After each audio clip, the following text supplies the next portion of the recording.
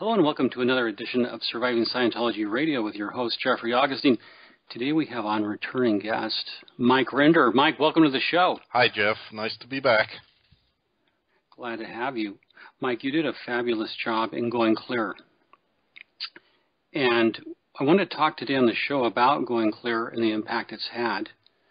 But before we do, last year when we talked, I asked you for your prediction on 2015 for the Church of Scientology, and you said pain. Yeah. And pain there was. Was it worse than you thought it would be? No, it wasn't worse than I thought it would be, Jeff. It was about what I thought it would be. I mean, a number of those things were that came to fruition in 2015 had been in the works for a long time, so there was some predictability. I think that perhaps what was a bit surprising was how many other people jumped on board. And I think that goes to the subject primarily of Going Clear, because that in my mind was a real game changer. Well, I wanted to do a compare and contrast. The biggest thing the church had previously faced, arguably the biggest thing, was Time Magazine's 1991 piece, Richard Behar's article, Scientology, the Thriving Cult of Greed and Power. Right.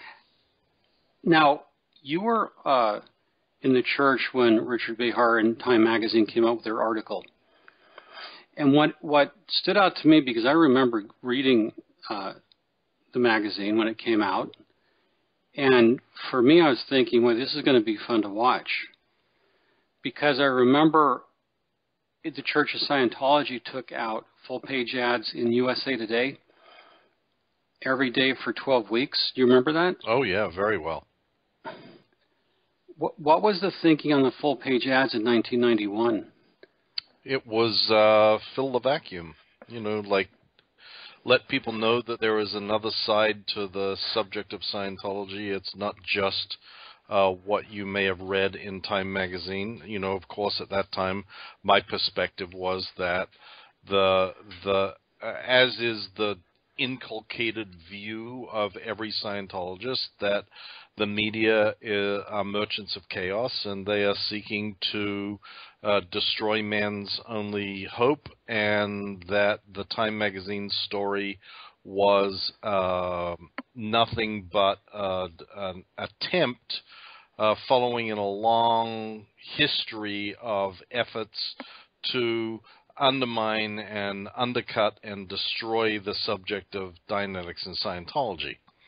And if you look back at that article, there was a lot of information in there, but there was also a lot of stuff that was, Stephen Fishman was a key source for that article, and Stephen Fishman is now spending 20 years in a federal penitentiary for being the con man that he was at the time that he conned Rich Behar into believing a lot of the stuff that he had said. That is what I believe is the fundamental difference to be made between Behar's article in Time Magazine and the Going Clear film, that the Going Clear film relies on, reliable sources who actually have information or experience about which they talk. And there certainly was some of that in the Time Magazine article, and it's not like that article was all wrong. I think Rich Behar was perhaps a little ahead of his time, in fact, with his assessment of Scientology being the thriving cult of greed, which has certainly proven to be true in today's world. It's about the only thing that you can identify about Scientology is the astonishing levels of avarice and greed that it displays. Well, that's certainly characteristic of the church and has become more pronounced over time. Perhaps especially as you've covered on your blog, and Tony has, it's become more about IAS cash donations, less about service. Yeah, well, it's IAS cash donations, it's donations to build buildings, it's donations to send Way to Happiness booklets to who knows where, it's donations for volunteer ministers, it's donations for anything and everything. David Miscavige's birthday gifts, who knows, whatever they can think of next. I mean, I put on my blog this morning, the newest thing they have is nuclear bracelets. I saw that they were per Mr. Hubbard's specifications, whereas they had not been prior to that. And I was going to ask you, while we're on this subject, to digress, if you have your state of clear invalidated and you have to do CCRD and redo clear, do you have to buy another clear bracelet, or do you get to keep it and they take it back? And I mean, it gets really silly. Yeah, well, I know that if whoever that guy is, what's his name, Colin Davey, was the one that sent out that message. He seems to be the designated mouthpiece now for this bizarre stuff. I guess if he had his way, the answer to that question would be, you have to buy one every time we tell you to just buy another one, whenever that is. But if Colin were thinking, I'm a marketing guy, right? If he were thinking, he would sell sec check bracelets, because you would have more of those sold than clear bracelets. But I digress. Mike, going back to Time Magazine. Yeah. This is one big difference I noticed in doing my research for our interview. February 14, 1992, David Miscavige gives Ted Koppel his first television interview. Inside of the church, what was the thinking of putting Miscavige up with Koppel? Can you give us some background? This is really fascinating to me. Well, the thinking was that someone needed to get out there and, present a face of Scientology to the world, and Miscavige didn't believe that there was anybody else that could actually do it, so he took it upon himself to do. The reaction or the response to Time Magazine was very, very different than what you see the reaction and response to Going Clear or Leah Remini's book or, even BBC Panorama or anything else that's come out subsequently. At that time, the church took out those ads in USA Today, as you quite correctly pointed out, sued Time Magazine and its contributors, did a massive, quote, investigation, which resulted in a lawsuit being filed against Eli Lilly and Hill and Knowlton, the PR firm, published a huge, quote, expose, unquote, of the connection between Time Magazine and Eli Lilly and Hill and Knowlton and this guy called Martin Sorrell, who was the head of the WPP group that had bought Hill and Knowlton. And it was a sort of a massive response and reaction that went beyond what you see today, which is have a lawyer send a few letters and piles of quote-unquote DA documents after the fact. It was an enormous response, actually, probably out of proportion to the size of the import of the article. Today, when Going Clear comes out, the only thing that the church has done is sent goofy legal letters, put up silly videos that try and impugn the reputation of Alex Gibney, Larry Wright, and anybody else who participated, and take out an ad in the New York Times accusing them of perhaps being Rolling Stone Virginia Tech or Virginia University or whatever it was, Redux.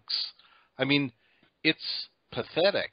And they don't have anybody that will stand in front of a camera. They don't even have anybody that will talk to anybody from the media. I mean, all statements from Scientology now are sent as emails.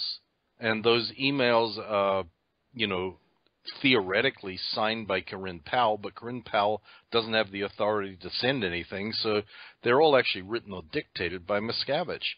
And this is the extent of the response and the reaction that comes from Scientology. And I was going to say, when you said, let's talk about going clear, to me the interesting thing about going clear is what happened subsequent to it. It started an avalanche. It started an avalanche of people in the media realizing finally that there is nothing to fear from the Church of Scientology other than they're just going to pest you to death with emails and phone calls. I mean, their weapon of choice is pestering emails these days. And that is now very apparent to everybody. It had been the case for a long time. The Tampa Bay Times has done numerous articles about Scientology that in previous years would have resulted in all sorts of reaction, and they just send them lame letters that the Tampa Bay Times puts on their websites. They didn't sue or respond or react to the BBC. They didn't do anything with Vanity Fair. They didn't do anything with anybody, Janet Reitman, nothing. All the threats in the world have turned out to be hollow, and now everybody knows it. And today, the state of affairs with respect to Scientology is you're pretty much free to do and say anything you want. I mean, when South Park did their piece, there was a massive effort to stop that. I mean, everybody and their mother was involved in it, all the way from CAA and Tom Cruise to Tommy Davis and his mother reaching out to try and speak to Les Moonves, on and on and on. And today it's like a whimper. Nothing happens. And we see Saturday Night Live doing a brilliant parody of We Stand Tall. We see John Oliver now taking potshots at Scientology routinely. Stephen Colbert doing it. Billy on the Street doing it a couple of weeks ago about Leah Remini. And it just has become, to use the Scientology vernacular, they're fair game for the media now. Wow, that's got to hurt for them to hear it. It's almost karmic in the sense of it coming back to haunt them. And three things that come to mind, Mike. When I saw you on Fox with Megyn Kelly, yep, I thought those were outstanding pieces, and I'm glad Megyn Kelly covered them. Something that I saw as a viewer watching that here with Karen, Megyn picks up a statement to read that was faxed in right before airtime that the church sent in protesting. And she's obviously irritated. I'm thinking as a viewer, well, why don't they have someone on camera with you? Right. I mean, they have Scientology Media Productions. They've got Golden Era. They've got Mad Hatter. They have a huge amount of overcapacity for broadcast. Why don't they put a talking head from the church on with you to say, no, Mike Rinder, no, this is how it really is? And Megyn Kelly, who's so good at what she does, you could tell she was irritated. Now, this is a loss of face for the church. But going back to Time magazine, their response was so enormous, it was almost, to use a corporate term, when a corporation goes to war against, a competitor. Yep. They'll often call it, let's take out the trash. That means let's comprehensively sue, file lawsuits, for patent infringement, you go down the laundry list, right? Yep. It will almost look like a taking out the trash. We're going to get rid of all of our enemies all at once. And in fact, the Time Warner lawsuit was for $416 million, an unheard of amount. Right. And the church alleging false and defamatory statements. Something that happened at the same time, and this was pre-tax exemption, the church sued the IRS, 17 senior IRS officials, for $120 million. So this, at that time, does the church more coherent, more focused? Does it think it can knock off its enemies in a once and for all final assault? Oh, absolutely. And I think that probably they still do. It's just that they're like the Black Knight in Monty Python. I mean, they still talk tough, but they're bouncing around on stumps of legs and no arms, saying, "Come on, come get me. Come on. I'm going to take you out. I'm going to take you out." And everybody is now looking at them and go, they've got no arms, they've got no legs, they're bleeding stumps, and they're still bouncing around threatening. Well, what a joke is that?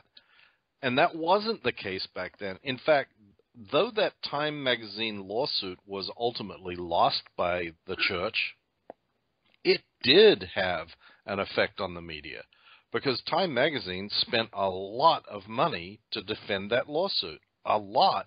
Millions and millions and millions of dollars. So it was still back in the heyday of, you better be careful about what you do and say when it comes to Scientology. These days, nobody really cares. I know that they still send out these huge letters and big packs of dead agent information and stuff, but everybody's gotten pretty inured to that. Everybody in the media knows that stuff is coming, and that's it. But realistically, Mike, the dangers posed to the Church of Scientology by suing the media, anyone in the media, whether it's HBO, Time Warner, whatever, there's more downside risk to them suing. And when I think of it, their main downside risk is they actually have to either produce David Miscavige or Linda Hamill or their church officials, or they have to talk about, why free speech this shouldn't apply to them. I mean, they couldn't put together a credible lawsuit these days, could they? No, not a chance. I mean, the real problem that they have, Jeff, is you touched upon it. First of all, David Miscavige can't go into deposition, and every article and every story now touches upon him and his reputation, because he has made himself the one and only person in the Church of Scientology that has any significant meaning, any significant function or role in anything, in everything. And thereby he becomes the focus of all, if they were to file a lawsuit, all discovery. And that discovery would not only go to whatever the, trying to prove the allegations of the lawsuit at hand. There is another defense in that sort of a lawsuit, which is you are basically a libel-proof entity. You have no reputation to protect. Nothing that is said about you can damage you because you're already so damaged. It would be like, ISIS couldn't file a libel suit saying, well, you're calling us bad names. and neither can Scientology and David Miscavige, because all that would happen is any good litigator would go through and start listing down, well, these are all the things. Is this true? Is this true? You're accused of doing this. You're accused of doing this.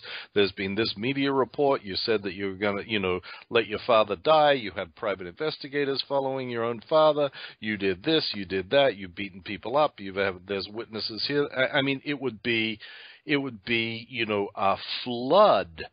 And he would have to respond to all of them. And he thinks that he's really good at responding or dealing with legal matters, and that he's smarter than everybody and anybody that walks the face of the earth, and that he has got the intelligence and the quick-wittedness to outwit anybody. Well, the truth of the matter is he really knows that when push comes to shove, he would be put into a corner that is impossible to get out of. So it's never going to happen. And in fact, as I've told a bunch of media that have asked me about this, I said, well, you know, your story has a lot of stuff about David Miscavige, so you're pretty safe. That's interesting. Yeah, I can see that. And for you to say that the Church of Scientology is libel-proof is an extraordinary statement, because you could present enough evidence of bad acts, misrepresentation, fraud, etc., to make a go of that in court. And to that point, Mike, March 29, 2015, HBO debuts Going Clear. That initial viewers were 1.7 million viewers, and now it's gone to over, I think, 6 million people have watched it. Mm-hmm. Now, and I'm talking like 10 days later, after the church has gone on and on with full-page ads, attacks, hate websites. And by the way, these hate websites are nothing but an indictment of David Miscavige and the Office of Special Affairs. And it's what you said. It's what Alex Gibney said and Lawrence Wright said. These attacks prove what Going Clear is saying. Right. And to be so blind not to see that, you know, Going Clear says they attack and fair game people, and they're saying they're not while they have hate websites up. Right, and they're sending PIs around to harass people, and even have PIs waiting at the airport when Mark Headley and I arrived at Sundance. I mean, what sort of idiot does that? Well, that's a good question. And you know what sort of idiot does it, Jeff? The guy that is under pressure because Miscavige has made a comment when he rolled out of bed at noon and said, "What the fuck is going on with Headley and Rinder? What are they doing? What are they up to?" And 17 people that run around chasing up compliance to his every spoken word are on the phone to Osa Int and Warren McShane and whoever else, and demanding, well, COB wants to know what's going on. Do you know what's going on? And they say, well, we know what flight they're on. Yeah, but have they arrived? Did they hook up with anybody else? So suddenly there is an order issued, get a PI out there and have them waiting at the airport and take shots. And they got to take shots and get video footage so that we have evidence to prove that we really know what's going on. So the next time we get asked, do we know what's going on, we've got proof of it. And that's how those insane things happen. They're like, it's like this para-reality of a world in which the comments and sideline things that spew forth out of Miscavige's mouth become dogma and dicta, and are followed up and chased up by a team of hounds, and people do stuff to, quote, comply. And then when they comply and it blows up, he then blows up and says, why the hell did you do that? And you can't answer and say, well, because you ordered it and had 17 people chasing me up to tell me to get it done. You got to say, well, because I'm stupid. So of course, when it's a typical boss thing. When everything goes right, I take credit. When everything goes wrong, it's all your fault. Right. You can't win, and your crime with Miscavige is not being omniscient, not being able to predict everything. Right. Why didn't you see that coming? Why didn't you see that coming? Exactly. Or why did you do it that way? Because if you ever manage to sputter it out that it's because you told me to, then you'll be given a lesson in passing sentences about exactly what it was that you were really told to do, and it wasn't exactly that. There's a really funny thing that you described. I'm sure at the time it was not funny to you, but it was funny to me. So you're in a car with Tommy Davis trying to handle John Sweeney, and you're on a BlackBerry, and David Miscavige is rapidly texting you via his communicator, Lou. Right.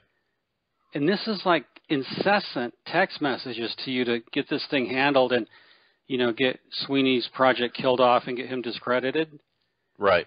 I mean, is this kind of a manic, frantic thing? Was it like every minute, every 2 minutes? Oh, yeah, like nonstop. Yeah, all of those, those texts are all in John Sweeney's book, actually.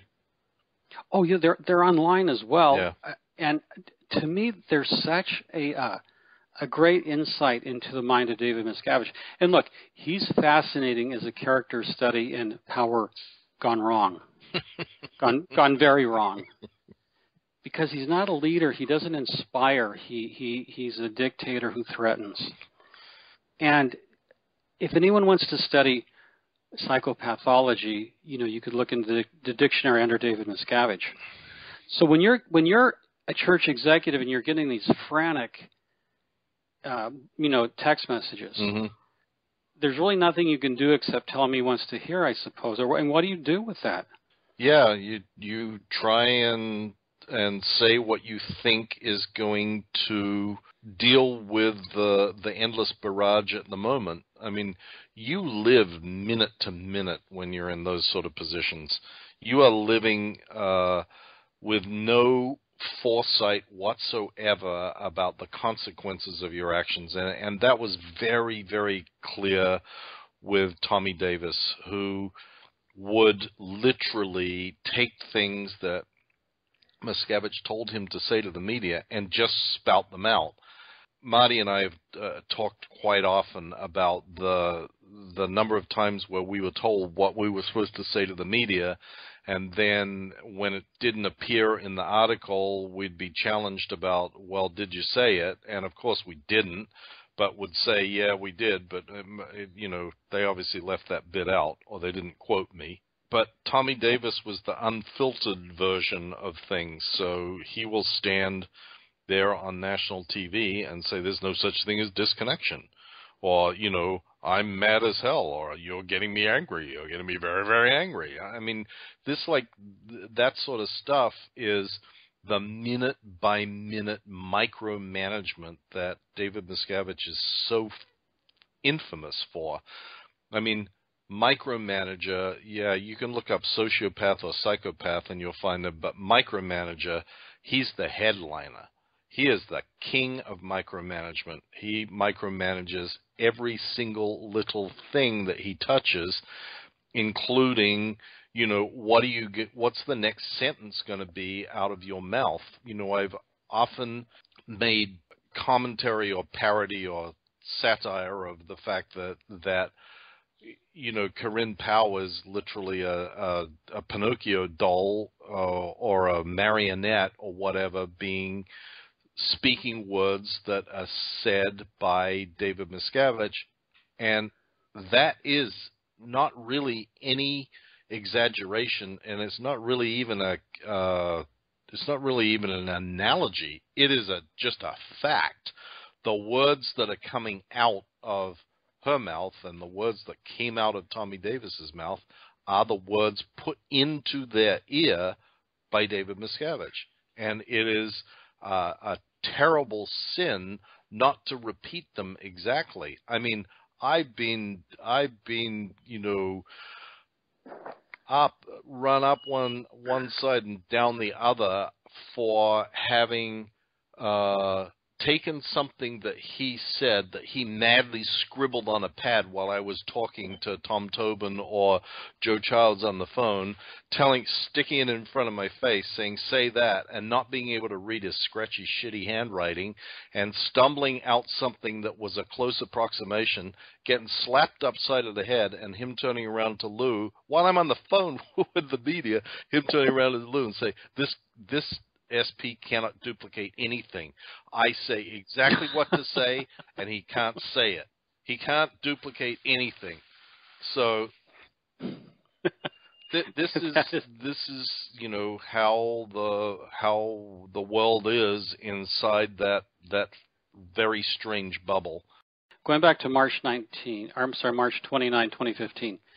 Going Clear premieres on HBO. Despite all the threats and from the church, and it has a big, is it the second largest debut for HBO? Yes, of a documentary. So it's huge. Now, 10 days later, LA Times, Kim Christensen breaks the story that David Miscavige has had his father spied on.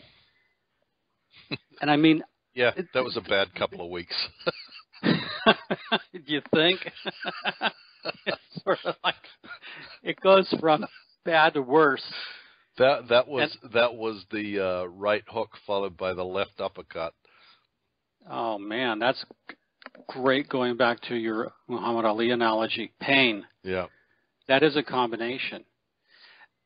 What made the Kim Christensen's exclusive so dynamite is the two PIs are arrested. They have a silencer. They have weapons. They have a gun collection. They're spying on Ron Miscavige Sr. And then the story of, David Miscavige telling the PIs, if he's going to die, my father, then let him die. If he dies, he dies. I mean, Mike, this is really bad for a so-called, quote, global ecclesiastical leader. You think? Yeah, I mean, this is... it could happen to anybody. Yeah, the papacy, let his dad die. But when you're inside the church or you're a church attorney and something this horrendous happens, the air's got to go out of the room, or is it just like COB? Do you go into denial, or what do you think happens inside the church? Well, I think it depends on who you are. I mean, I don't consider the lawyers really, other than probably Monique, are that much inside the church. They sit a little, or in some cases, a long ways outside, and they look at something like that, and some of them just sort of smack their lips and rub their hands together and go, "Hoo, here comes the good billable hours here." Yeah. But I think that generally the internal, the people that are inside that bubble look at anything like that, and that's bullshit. And, if it's not bullshit and he did say it, well, he deserved it anyway.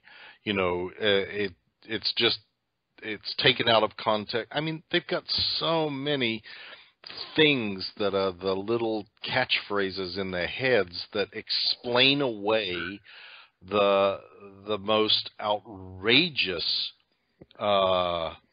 horrific things that come across their plate, if they do come across their plate. There's of course some Scientologists that read the LA Times, I'm sure. There is some that saw it on, Yahoo or on Google News or whatever. Some. The vast majority of them won't read it. Even if they see the first part, they won't read the whole story.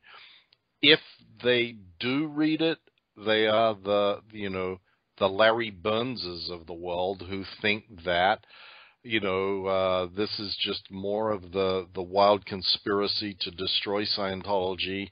It's the merchants of chaos who are seeking to undermine our efforts to save mankind from itself, and that it's probably all a bunch of lies made up by, Dick Cheney, the Bilderberg Society, and some other wacky, conspiracy theory people that have, taken over the U.S. government and are seeking to destroy mankind's very essence of freedom. Or it's like talking to these people is like talking to the real fringe conspiracy theory people. I mean, I heard a guy on the radio the other day, and he's one of these 9/11 conspiracy guys, and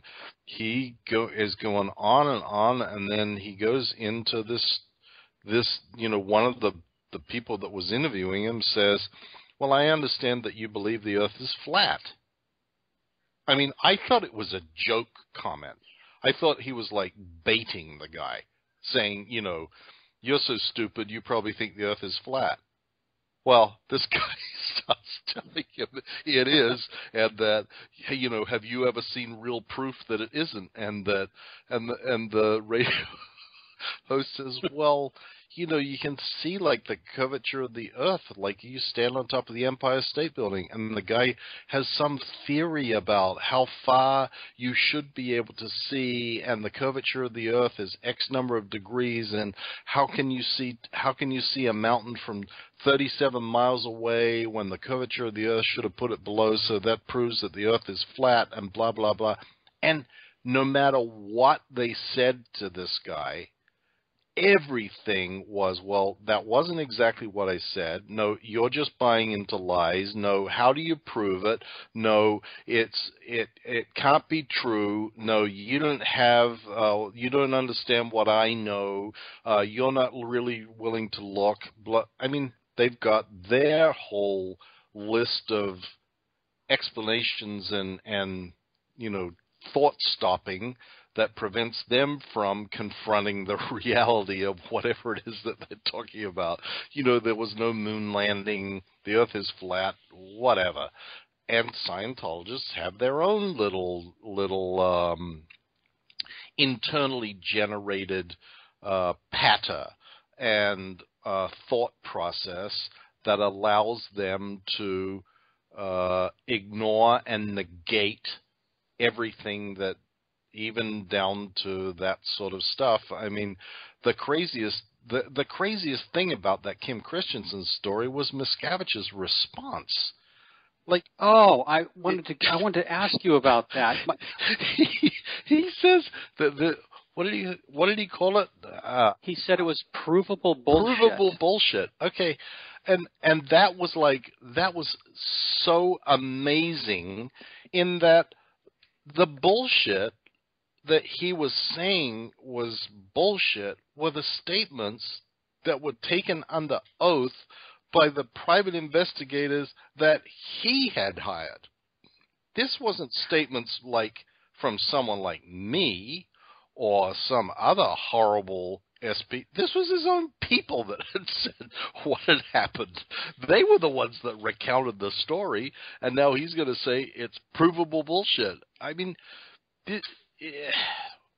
Mike, this violated such an ironclad rule of PR, of public relations. You never use profanity in public relations. Of course. You just don't. You don't. And I think they crossed a very bad line. And I could see Miscavige, ordering Karen Powell, because I would have said, sir, we don't want to use that word provable bullshit in something we're going to let go forever. No, use it. It's provable bullshit. To me, that was a huge loss of face for the church. It was unnecessary. They didn't need to go to an expletive. Yeah, but if you look at it from the twisted perspective of Miscavige, he went around after that and told everybody, see what a great quote that was? It got covered everywhere. I guess that's if you want to look at it that way. And it's the unreality. I'm looking at an LA Times article here. John Travolta perfectly illustrates what you're saying, Mike, when we're talking about prison of belief.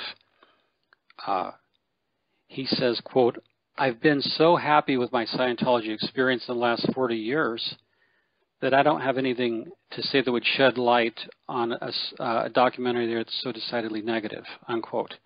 So John Travolta refuses to see the movie.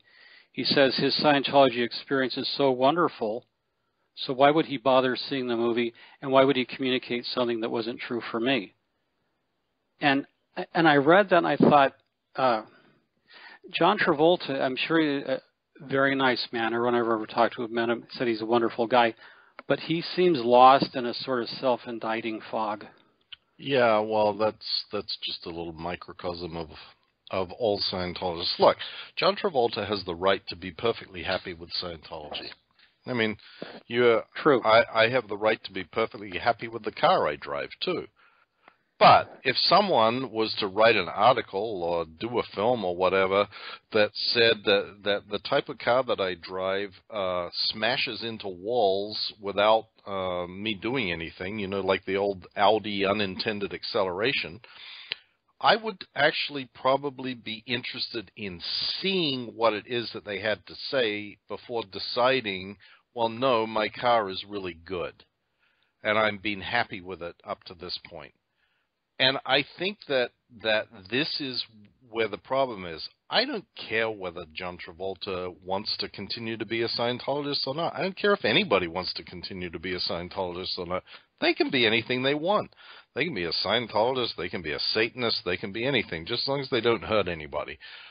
But to be so arrogant as to say, I'm not going to look, but I'm going to tell you it's wrong, because my experience tells me otherwise, that is stupid. And that is sort of the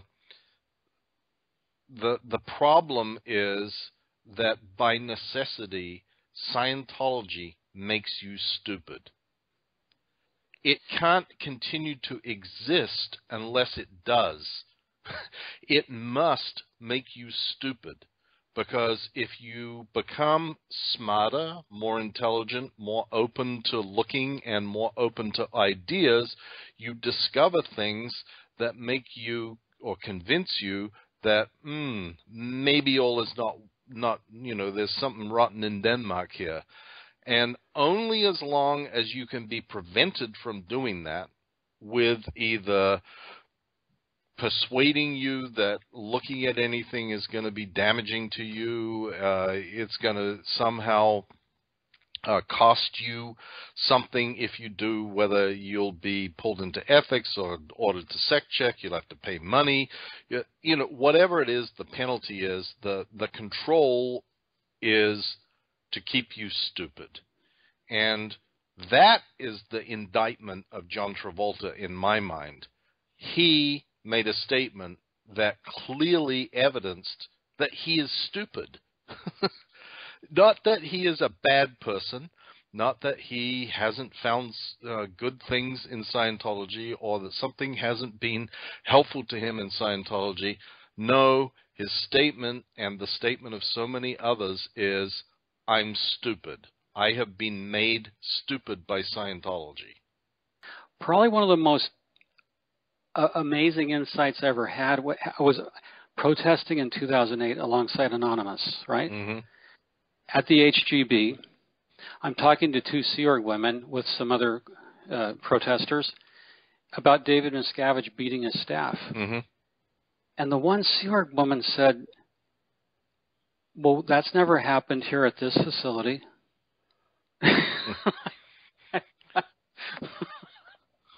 I thought that's okay. Didn't happen there, so it didn't hapen. Well, what she should really have said was, that's never happened on my floor of this facility. Because it has happened on the 10th, 11th, and 12th floors of that facility. Believe me. Where she's not allowed to be. Exactly. Okay, so David Miscavige is spying on his dad while he's trying to call Alex Gibney, Larry Wright, you, Paul Haggis, everyone else involved in the book, liars, bitter defrocked apostates, whatever, right? Mm-hmm. Well, he's got a PIs who have silencers. And then what happens in the narrative, we skip ahead a few months. Going Clear wins 3 Emmys. And it's an odds-on favorite for an Oscar. Just share with our listeners, what is Miscavige's reaction, the church's reaction to those 3 Emmys?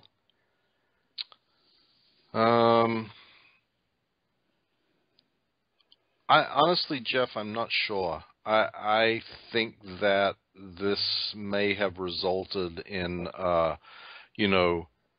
instead of a screaming match and accusations of, this is some sort of a plot and a scheme, I think that may have just gone one step too far and resulted in a big sulk.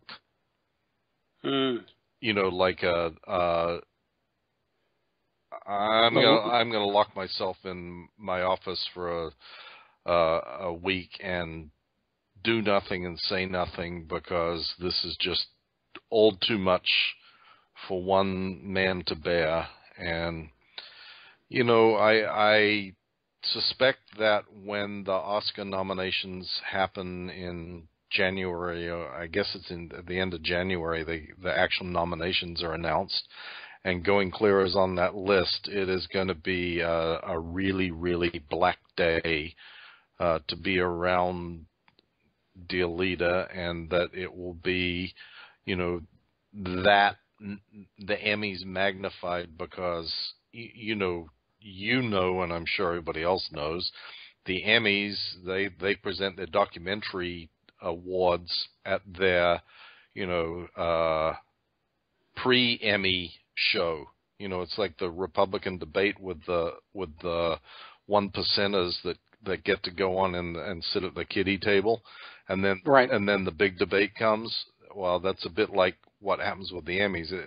Not to take away the significance of the Emmys, but the audience for that is teeny compared to the audience for the Academy Awards. I mean, this is a billion or 2 billion people all over the world watch that. And just merely being nominated, it's certainly going to be mentioned in the show. If it wins, it's going to get a lot of attention. And I suspect that if it gets nominated, it may well win. You know, I clearly I'm prejudiced, but I believe that one of the things that the voters, particularly the ones in the documentary segment of the Academy of Motion Picture Arts and Sciences, are looking for is movies that have an impact on society. You know, Citizen 4 won, and that clearly had a massive impact on how people viewed government intrusion and privacy, et cetera, and was a pretty brilliant film. Though, honestly, it was a story that told itself. Going Clear has changed the perception of Scientology. It has changed the discussion about what you can and cannot get away with, particularly with respect to tax exemption. It has set a new course for the narrative about Scientology, and nothing before it had accomplished that. Not the St. Pete or Tampa Bay Times, not Panorama, not 60 Minutes, not Time Magazine. Nothing had started a tidal wave like Going Clear. And I think therefore that the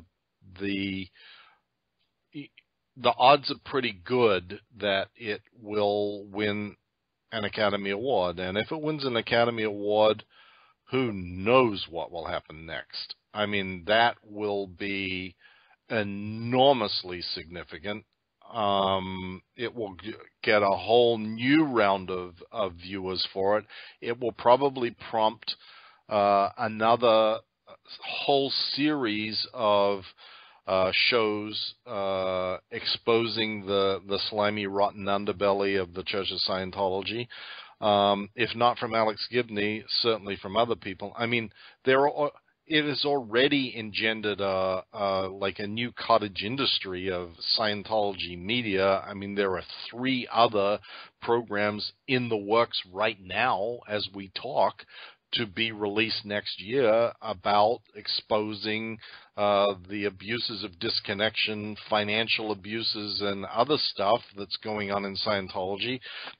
It like I said, it started a cottage industry, and I think that because of that, it has a pretty good shot of winning an Oscar.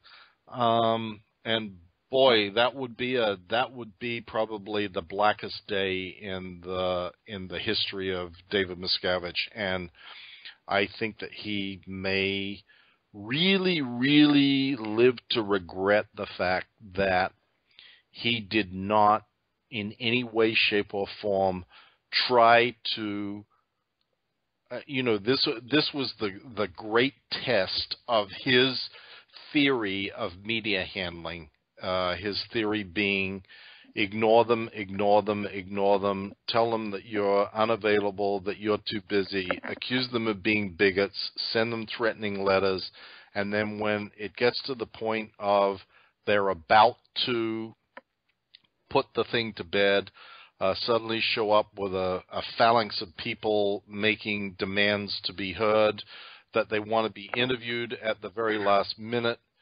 people that weren't even asked for in the case of Going Clear, and then send more legal threat letters and more, and then end up with absolutely no say in what ended up being included in the film, other than the silly statements, the clips from events, and the note at the end of the film that we asked all these people for interviews and they all declined. And so therefore, who do you got to blame when nothing appears, when there is no presence, when your quote, your side of the story isn't told? That is quite a statement. The stories in Going Clear, the humility of Paul Haggis, Tom DeVock, Jason Begay, Sarah Goldberg, the humanity that shone through in the film is so strong, and it was such a brave film. And I think the Academy will give them the Oscar because it's a brave film, it's heroic, and Alex Gibney and company, Sheila Evans, had to persevere against, just a lot of bullshit. Right. And, the church makes it miserable. This is Hubbard's policy, attack the attacker. Yep. They're gonna make it miserable every step of the way. Yep. And I think because of the perseverance and the bravery, and I really applaud HBO for going with it, but it really did capture the human experience of people dealing, in the prison of belief. Marty Rathbun was incredibly honest, and what he said is, how many more deaths do I have to die? Right. This is a film that asks the viewer to really look at something that they haven't really considered. You get past the celebrities, you get past the PR, and you get into the real experience of it. And it really just tears your guts out. Yeah, I think that what Alex managed to do was make it a film that people can relate to. And what I mean by that is it's really easy for those who have never had any involvement in Scientology to say that could never be me. I'd never fall for that bullshit. I'd never get involved. Those people are just stupid. He made it particularly through the voice of Paul, and everybody else to some extent, but really Paul as the primary one, and well, I guess Jason too, that this could be me. This could be, I can see how an otherwise intelligent, bright person could get themselves sucked in, and that it was, to me, what made this film so important, because I think that it talks to everybody. It's not a film that is limited to the public like you and me that would like to see the abuses we already know about being exposed. We like everything that does that. The trick of this subject is to get people who have no involvement and no vested interest and no experience to sit for 2 hours and watch something like that about a subject of which they may have known nothing and be interested and have their viewpoint shifted or created about, well, what should I think about this? And that, to me, is the real filmmaking skill that he employed in that film. I quite agree. And to end with calling for John Travolta and Tom Cruise to be morally accountable. to raise questions about IRS 501c3 tax exemption. All very important things, especially tax exemption. Because if the church loses their tax exemption, and I believe they will, then it's game over. So I think Alex really hit at the key structural issues. And by letting people tell their stories, it does become an everyman story. Yep. And because so many Americans, especially Americans, have been touched by religion. Mike, we're coming up on the end of the hour, so I have to ask you the obligatory question and what's becoming a tradition. Mike Rinder, what do you see ahead for the Church of Scientology in 2016? More pain, Jeff. Much more pain. I believe that, we've touched upon Going Clear and the Oscars and the other TV shows and media interest, which is coming, and of course there's Ron Sr.'s book coming out, and I think that Narconon and the legal problems with Narconon and Applied Scholastics are just going to multiply, and that's going to become, another Death Star circling around the ever dwindling planet of David Miscavige. And I think that ultimately what we are going to see is that at some point in this coming year, it is going to become politically expedient for some politicians to stand up and start saying something needs to be done about this. And why I think that is significant is that what motivates the IRS is political pressure. If it is someone that sits on one of the IRS oversight committees, then their agitation toward the IRS about you better get wake up and start doing something about this is going to become something that will cause action to be taken. It is hard to get a bureaucracy like the IRS moving, but the one way I know that it can be gotten moving is through political pressure coming from, like, those who control the purse strings of any government agency are those who dictate the direction and action of that government agency, and the IRS is just like everybody else. If you have someone that's on the appropriations committee that allows the IRS to be funded or not funded for their various programs to go after people that they want to go after, then they have a lot of clout. And if one or more of those sort of people gets interested and thinks that there is political currency to be made out of being the champion of the IRS doing something about the tax-exempt status of the Church of Scientology, then that is when it will happen. And I believe that when you have as much media coverage as there has been, you have as many people in this coming year trying to get elected as there will be, and you have a climate where people are increasingly unwilling to excuse the foibles, the abuses, the lies, the escaping accountability that either big corporations or religions have gotten away with, then that is a climate for action to be taken, and for some people to step up and say, this is a cause I'm taking on, and I am going to make a difference about it. And I think that when that happens, then that really truly is going to herald the end of the Church of Scientology as we know it.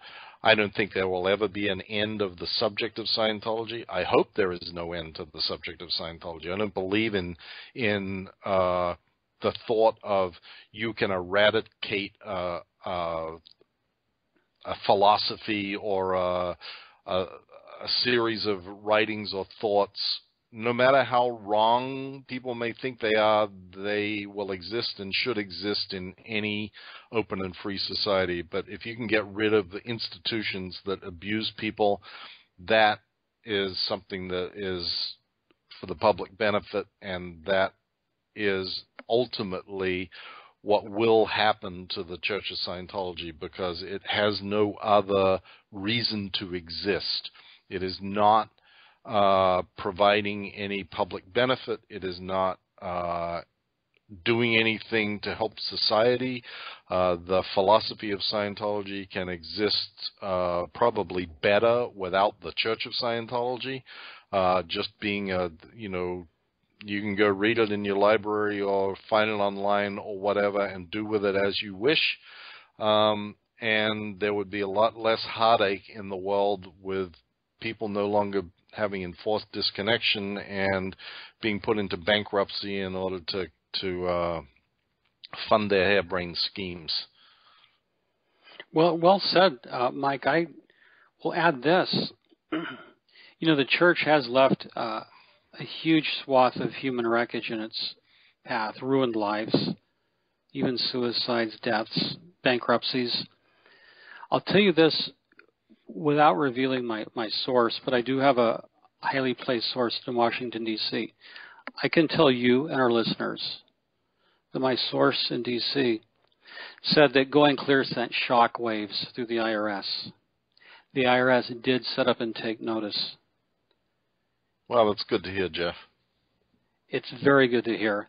And I agree with you. It'll take an elected official, a political champion in the IRS or at the level of Congress. And part of the work I do in my Scientology Money Project is to just use legally available documents to show the bad faith, the contracts of adhesion, the human suffering it causes. So, and I think Going Clear has the horsepower to really communicate the message.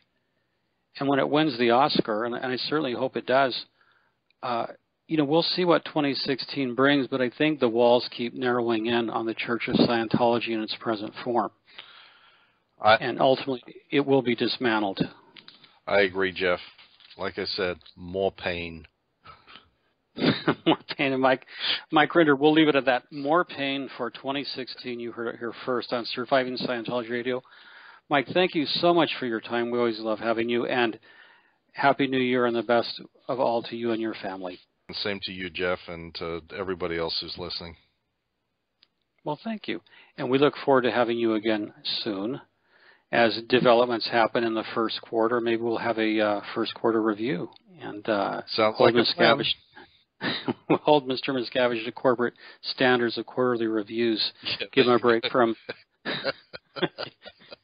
Hey, we're easier. We don't have Thursday 2 p.m. with him. We'll have quarterly reviews. Exactly. And as soon as he gets around to doing the quarterly analyst calls, that'll be a real interesting time. Okay, well, we'll leave it at that, Mike. Mike, thank you so much. All right, bud. For Surviving Scientology Radio. This is your host, Jeffrey Augustine. Thank you so much for listening, and as always, we'll be in very good touch.